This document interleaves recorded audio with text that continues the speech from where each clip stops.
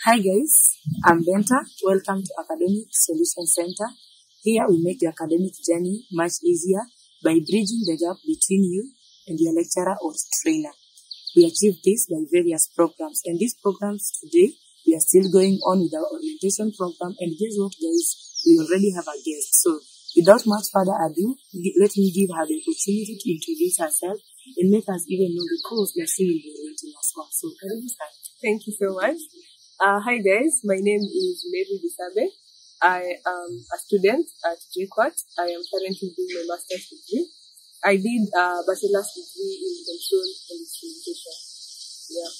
Wow. So Mary is going to take us through an orientation over the course of control. So Mary, just an overview. What is this control as a course? So control and instrumentation is a branch of engineering. It deals with the study of measurement and control of process variables. Process variables in industrial engineering systems or machineries that are involved in processes or manufacturing in the industry. So process variables are like temperature, pressure, humidity, or pH. Yeah. Wow. So that is generally what this course is. So you did an engineering course in short. Yeah. Wow, I want ladies like you. So just an overview again.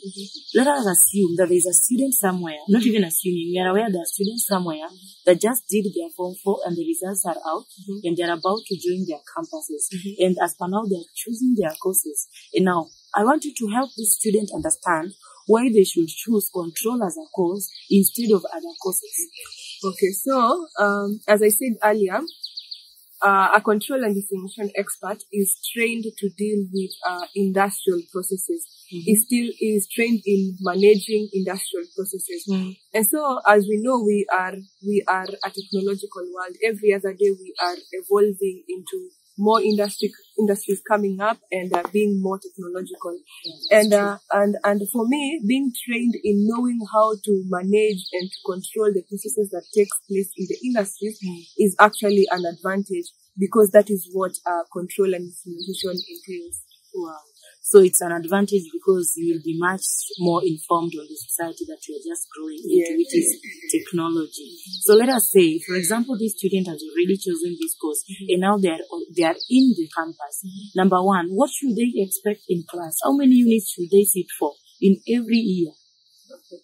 So, of course, because it's an engineering course, you expect a lot of maths, physics, and engineering things, technical.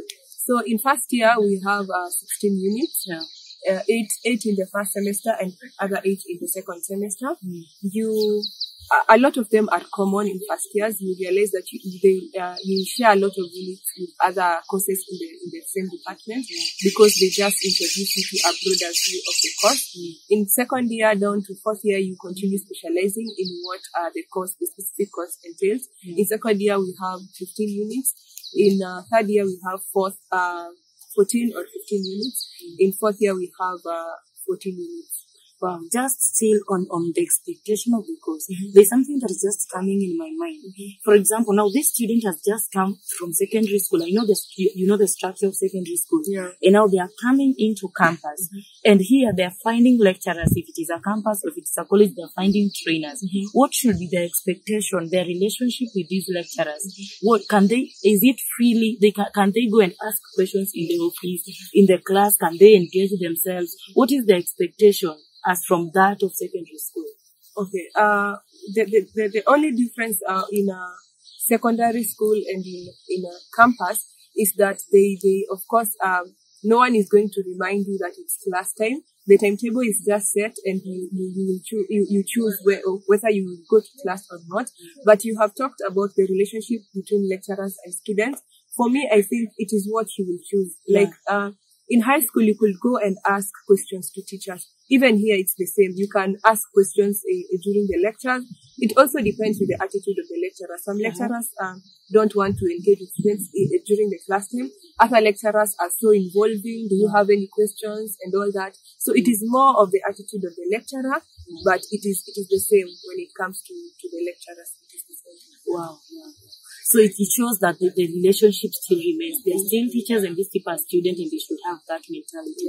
And now, or in line with exams, because you have already sat for these exams, you're doing your masters.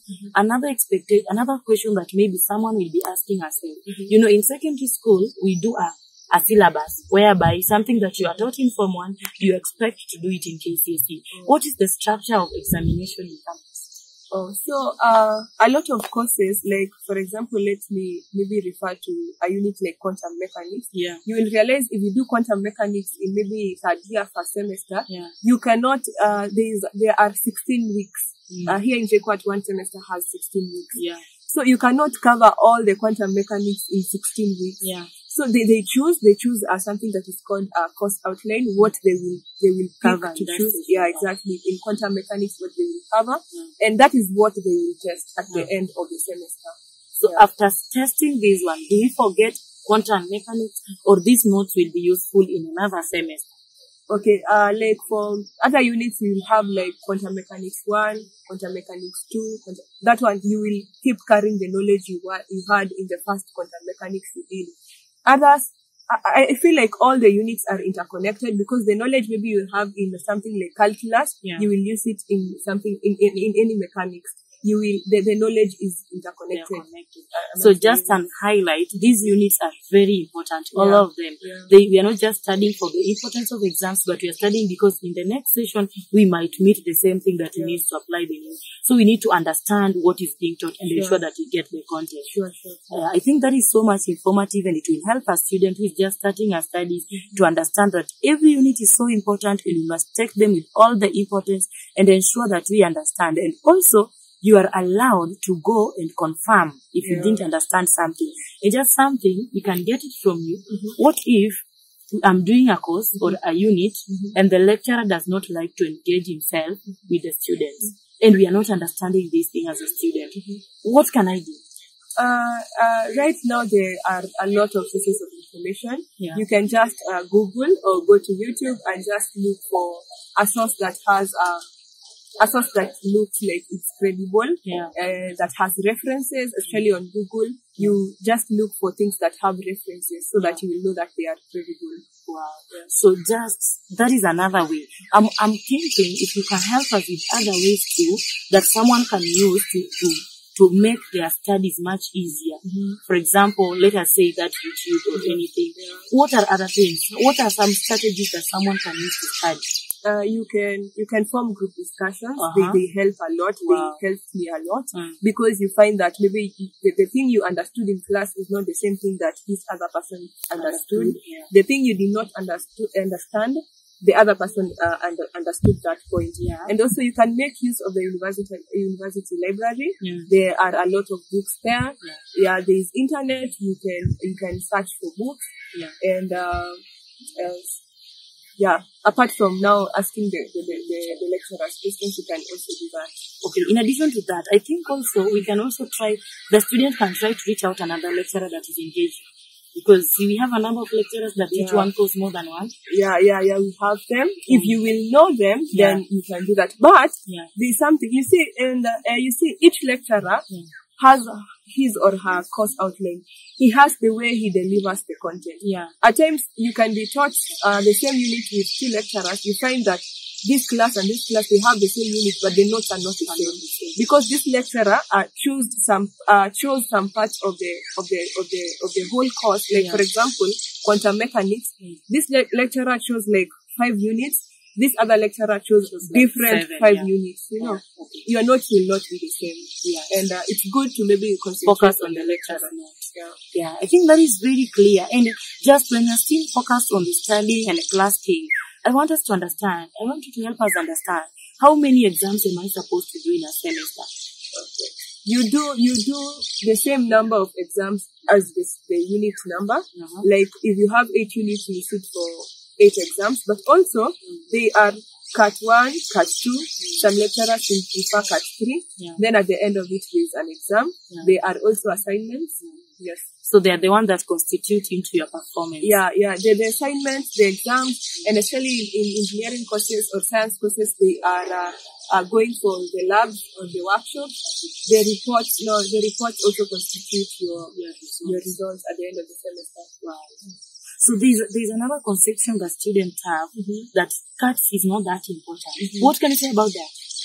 Cuts are important. I mean, you need that 1 mark to get that A or that B or that cut-off point from supplementaries, because here the exams constitute 70% of the exam. The main exam constitutes 70% of the last grade. Yeah. Then the cards, assignments, and reports are all combined to contribute 30%. Yeah. So you'll realize they are important. 30% is a lot. Is a lot. Yeah. And sometimes they're the ones that say the exams is so hard and you did that so well, you have a good advantage to get something better.